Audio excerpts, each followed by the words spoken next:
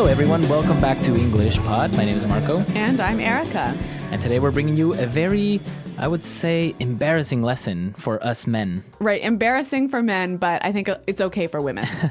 That's right, we're going to be talking about buying underwear, specifically women's underwear. Right, so obviously not the favorite thing for men to do. Well, apart from being a little bit uncomfortable, it's also boring. Yeah, it involves shopping, right? It involves shopping, so we're not really big on that. All right, but, well, even though it might be a little bit of an uncomfortable topic, there is some great language in here, isn't there? Yeah, there's some really good words, and of course, the different types of underwear that we're going to be looking at. Yep. But we also have some words that we're going to take a look at before we get into our dialogue, so let's start with vocabulary preview. Vocabulary preview. Well, we're going to look at two words that will appear in our dialogue, and the first one is lingerie. Lingerie. Lingerie. Okay, so lingerie, this is a nice fancy word. Mm-hmm. Basically for underwear, right? Right, for women's underwear. Women's underwear. Yeah. So lingerie, but it's very nice, very... Like pretty sexy. Sexy underwear, yeah. Now, the spelling of this word is interesting, isn't it? Yeah, it's spelled Lingerie. Lingerie. Lingerie. Yes. Don't you love English spellings? So, women's nice, pretty, sexy underwear. That's right. And our second word, awkward. Awkward. Awkward. Awkward. So this is a feeling that men have, especially when they're buying women's underwear. Well, yeah, you feel a little bit uncomfortable, Yeah. or it's a strange Or situation. weird or Yeah. out of place. It's awkward. Yes. All right, so we're going to be hearing both of these two words in the dialogue. Now, Marco, where are we here? We're going to be at a department store at the section where they have women's lingerie, and we have a guy buying underwear for his girlfriend. All right, well, let's find out what happens.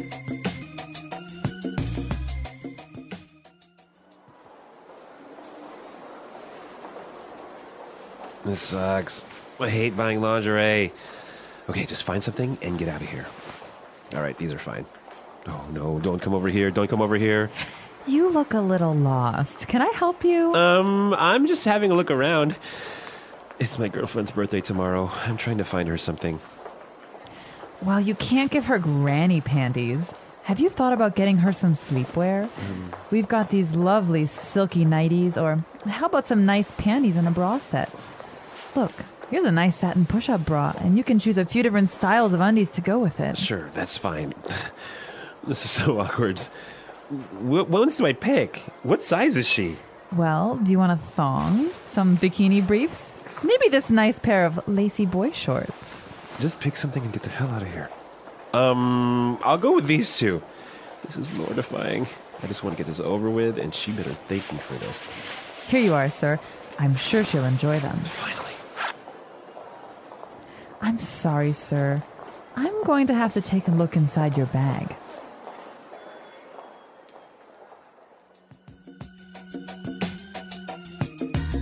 Oh, the poor guy. I totally feel bad for him. Yeah, he was really nervous, and of course, it was very uncomfortable for him. I know, and then the security guard shows up. Exactly. But we had the opportunity to take a look at some really great words and phrases. So let's start off with our first one in language takeaway. Language takeaway. All right, well, we're going to look at words here that mostly have to do with underwear, describing underwear. Right.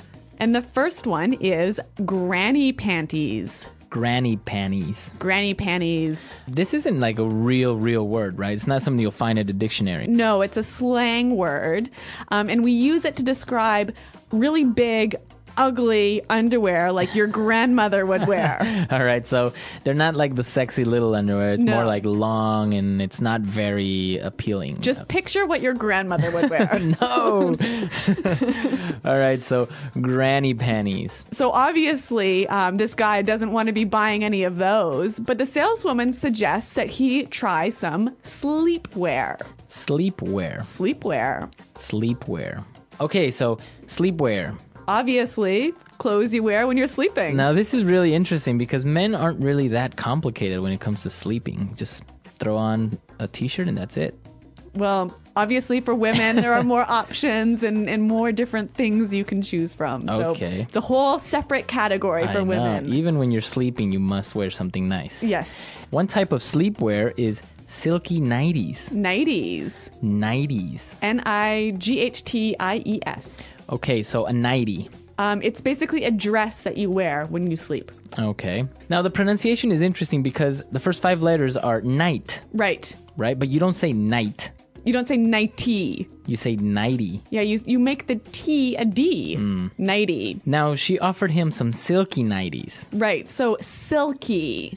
Obviously, we know silk is a Right. soft, shiny fabric, right? Right. So when something is silky, it's either made from silk or it's Similar. soft and shiny. Okay, so Yep. some silky nighties, very soft, shiny nighties. Exactly. Okay. What about our next word?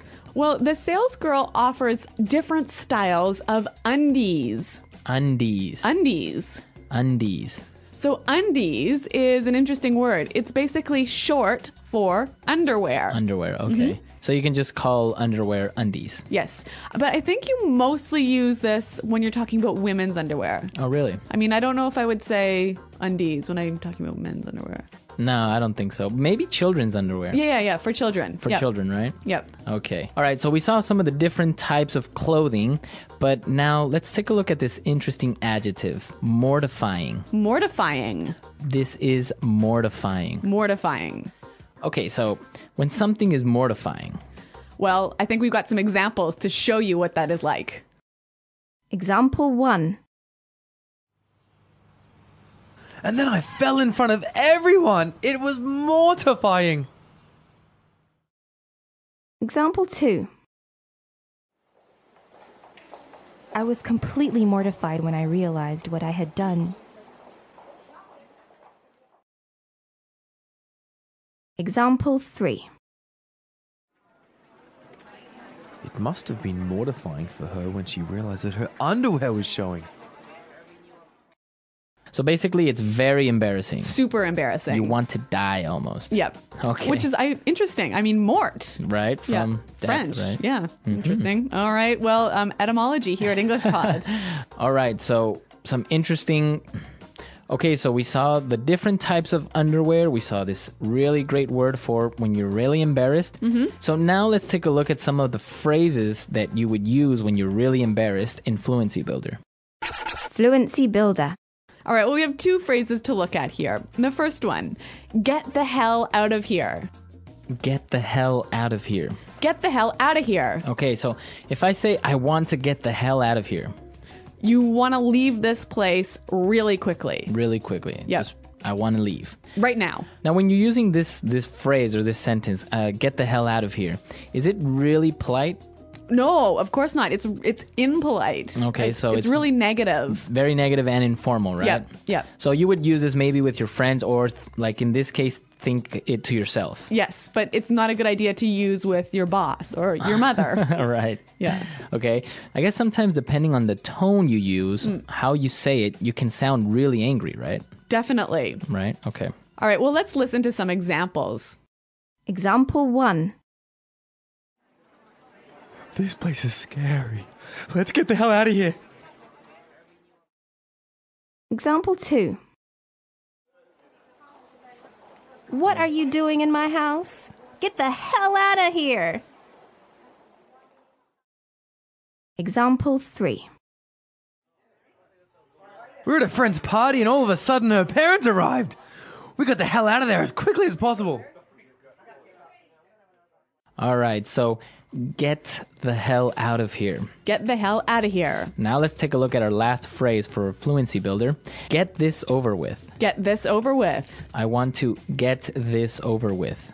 So you want to finish it really quickly. But you want to finish it because you're not really enjoying it, right? Exactly. This is something that you use when the situation is negative. It's negative. Okay. Yep. Okay, so I just want to get this over with. Yeah, I want to get this test over with. I want to get this day over with. I want to get this. Maybe if you're on a bad date, I want to get this date over with. Yes, exactly. Okay. All right, well, interesting phrases. And I think it would help us to hear them once more in context in the dialogue.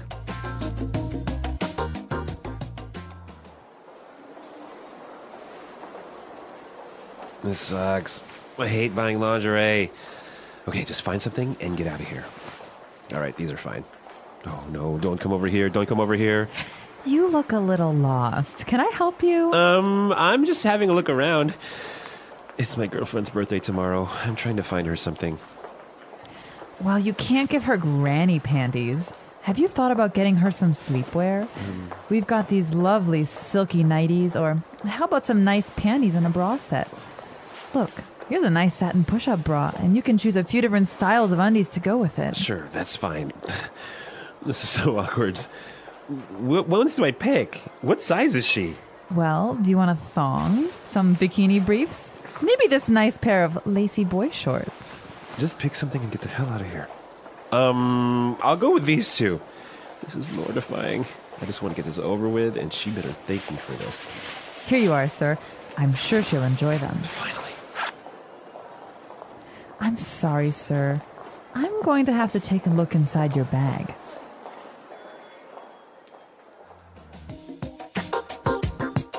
All right, so I guess this situation is very common. Men either having to shop for this type of article for their girlfriend or wife because it's their birthday. Yep. Or sometimes we get dragged into a store to buy this So you're stuff. shopping with your girlfriend and she's going to make you go look at underwear with her. Yeah, I usually don't do that though. I'll just go to the next section and just look around. Look at tools. Look at TVs and Yeah. PlayStations. Yes. But you know what? I have seen some men who go shopping with their girlfriends or wives and actually enjoy buying underwear. See, that's the thing. I think it makes sense, but I don't know how comfortable you would actually be. I don't know why. I guess it's just how it indicates sexuality and all Yeah. this stuff. Oh, well. Like, I could do it for maybe 5 or 10 minutes, give my professional advice, and then Yeah. I'm out of there. All right. Well, maybe those guys who look like they're enjoying themselves are just really talking in their heads, telling themselves how much they hate this. Exactly. Maybe they're just They're pretending. pretending or listening to their iPod. Well, tell us, guys, I know we've got a lot of male listeners. Tell us what you think. Are you embarrassed by women's underwear? Right. Or women, why aren't you embarrassed when you buy men's underwear for your boyfriend or husband? I think there's a lot to talk about here. So come to our website at englishpod.com. Right. Leave your questions and comments. And of course, tell us what you think about this topic. Well, thanks for downloading this lesson. And until next time, goodbye.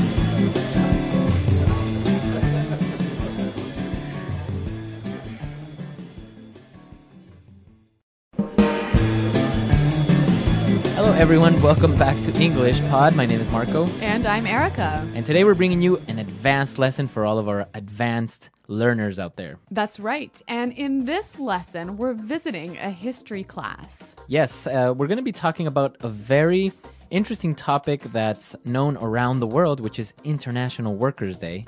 That's right. And we're going to learn a little bit about the history of the workers' movement in the United States. Right, but we're also going to be taking a look at some great words and, of course, a little bit more advanced or complicated structures. That's right. So I guess without further ado, we can get started with the dialogue.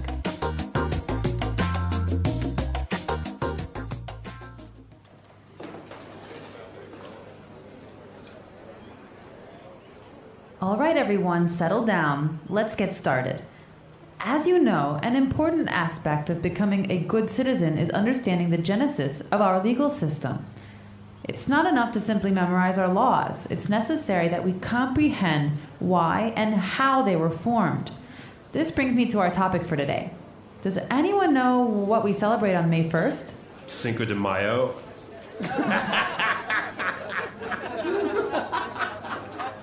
No, that's May 5th in Spanish, James. No wonder you're failing my Spanish class. No, May 1st is International Workers' Day. Do we get a day off from school then? No, it is not considered to be a national holiday here in the U.S., but in other countries it is. Oh, man.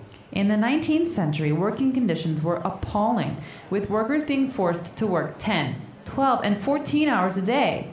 Support for the 8-hour workday movement was growing rapidly, despite the indifference and hostility of many union leaders. And by April 1886, 250,000 workers were involved in the May Day movement. Previous legislative attempts to improve working conditions had failed, so labor organizers took drastic measures. They passed a resolution stating that 8 hours would constitute a legal day's work. And on May 1st, 1886, the resolution took effect. Cool. Is that why we only work 8 hours now? Yes, but the happy ending came at a high price. On May 3rd, 1886, police fired into a crowd of strikers at the McCormick Reaper Works factory, killing 4 and wounding many. A mass meeting was called for the next day to protest the brutality. And then what happened? Well, as we say, the rest is history.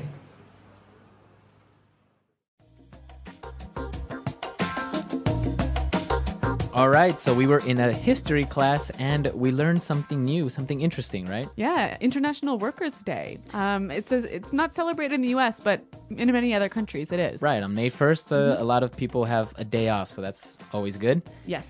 All right, so why don't we take a look at some of the words that we saw in this dialogue, which were maybe a little bit different or difficult in Language Takeaway. Language takeaway. All right, we're just going to look at 5 words here. And the first one, we talked about the genesis of the movement. Right, Genesis. Genesis. Okay, so many of you may know that Genesis is a book in the Bible, right? That's right. And that's where this word comes from. It's the first book in the Bible. So it's the beginning, Or the origin. origin. So that's a Genesis. So the Genesis of our legal system, you would say. Right. Or the genesis of this problem. So it's the origin. Yeah, it's a little bit of a formal word, isn't it? Yeah, I guess maybe you can say the origin or the beginning. Yeah, but maybe in an academic setting, you can talk about the genesis. Yes, very good. All right, what do we have next? Well, one of the reasons why the workers' movement got started was because of the appalling working conditions. Appalling. Appalling. If something is appalling, It's shockingly bad. very, very bad. Yeah. So now if something is appalling, like the working conditions were appalling, That's right. you would feel appalled. Exactly. I'm appalled at your behavior. Okay, so it's almost like you are disgusted. Yeah, that's right. Yeah. Very, very strong word. Yeah, very strong. Okay. Okay, so the working conditions were appalling and people were setting up this movement, right? But what happened? They met some hostility. Hostility. Hostility. Hostility from the police, right? That's right. So what is hostility? Hostility is the state of receiving an unfriendly reaction. Okay. They acted in a very unfriendly way, and it also suggests, a hint of violence, even. Okay. Yeah. Yeah. So if somebody is hostile, they can maybe be aggressive and maybe to a point violent. That's right. Okay. So a hostile person. Yeah, or a hostile environment, a dangerous environment. Okay. Hostility, hostile. Very good. Yeah. Now, because of these appalling working conditions, the labor movement decided to take drastic measures. Drastic measures. Yeah, drastic measures. This is a really wonderful phrase, and I think it would help us to listen to a few examples of this phrase in use. Example 1. The president was faced with some difficult decisions and was forced to take drastic measures to solve the crisis. Example 2. The police took very drastic measures to control the protesters outside the government palace.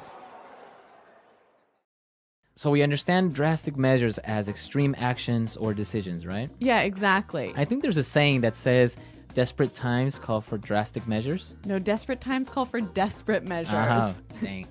Well, okay, but it goes around there somewhere, right? Something so like if, that. If you really have an emergency, you need to do something drastic. You have to take drastic measures, or you can even say take drastic action. Okay, very good. And what about our last word? After the protests ended in violence, people started to get angry because of the brutality the police showed. Okay, brutality. Brutality. So again, maybe brutality and hostility are maybe similar, right?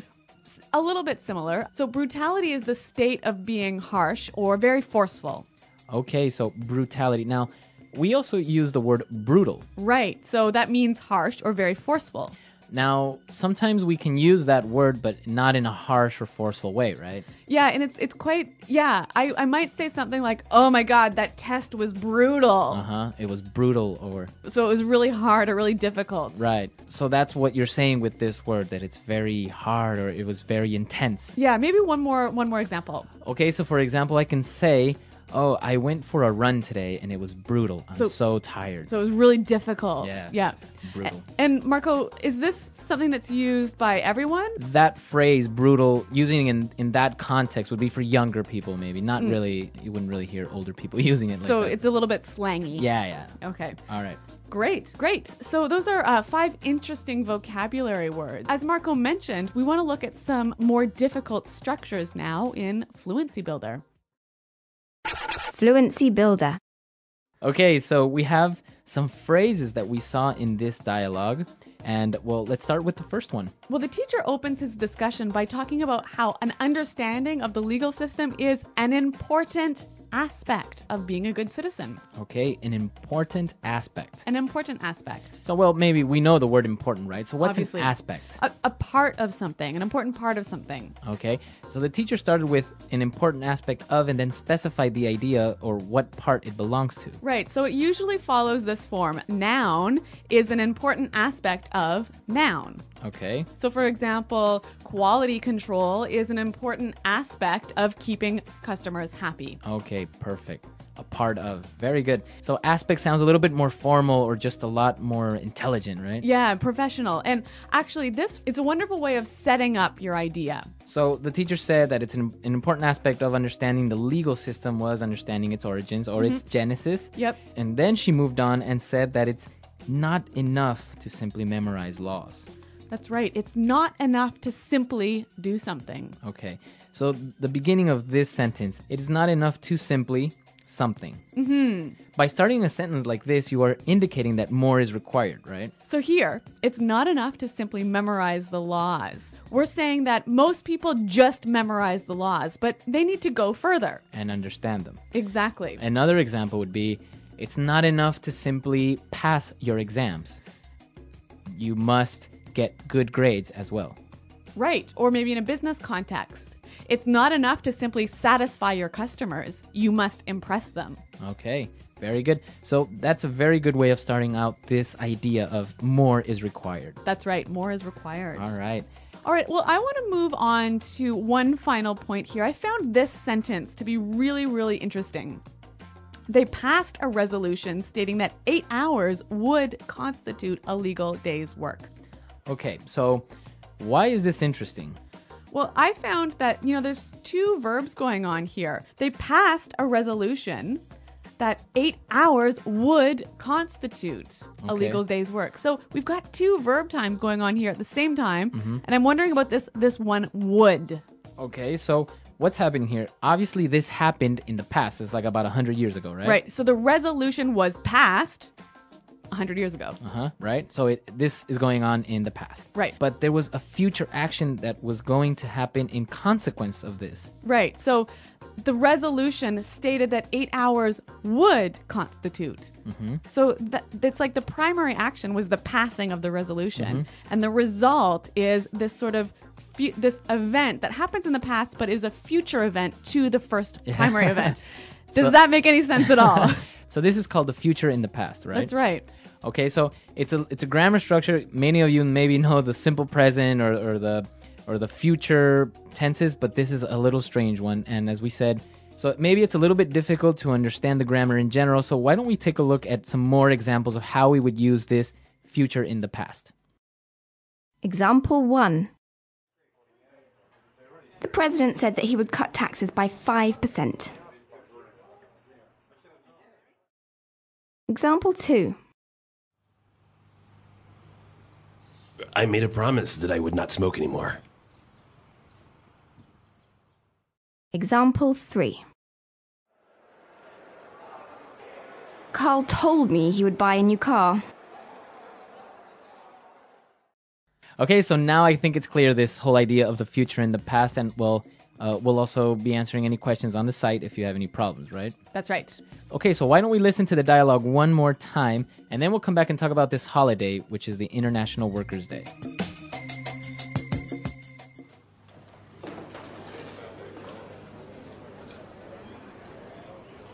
All right, everyone, settle down. Let's get started. As you know, an important aspect of becoming a good citizen is understanding the genesis of our legal system. It's not enough to simply memorize our laws. It's necessary that we comprehend why and how they were formed. This brings me to our topic for today. Does anyone know what we celebrate on May 1st? Cinco de Mayo.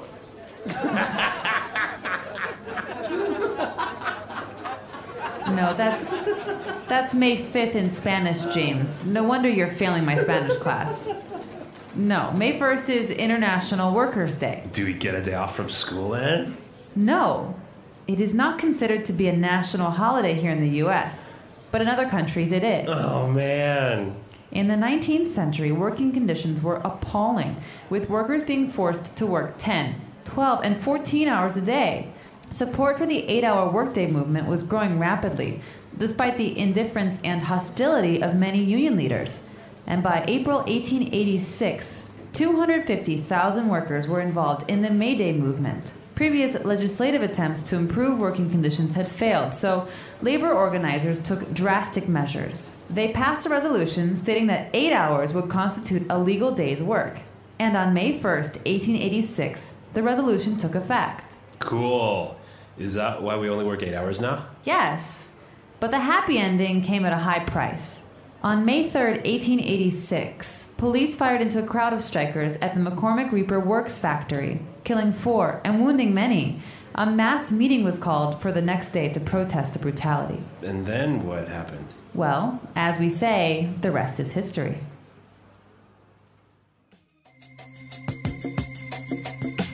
All right, so Erica, in Canada, do you celebrate this? We do, but not on May 1st. Oh, really? When is it? The first weekend in September. Oh, really? And why? I am not 100% sure.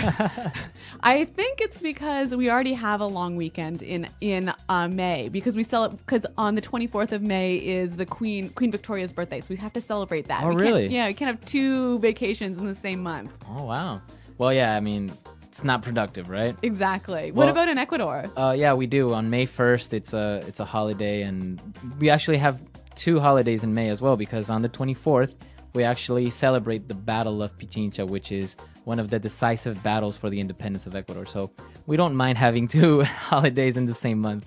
Well, it sounds like Ecuador has a better holiday schedule than Canada. So No, it is. So yeah, on May 1st, people take vacations, or companies usually on May 1st will do something special for their employees. Oh, that's kind of a nice gesture, isn't it? Yeah, so it's like it's Workers' Day, so they'll set up maybe a barbecue or a trip or something like that. So that's what usually happens on May 1st. Great. Well, what about in your countries, listeners?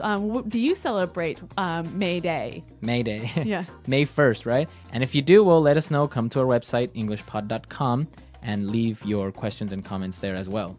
That's right. Well, thanks for downloading this lesson, and until next time, bye. Bye.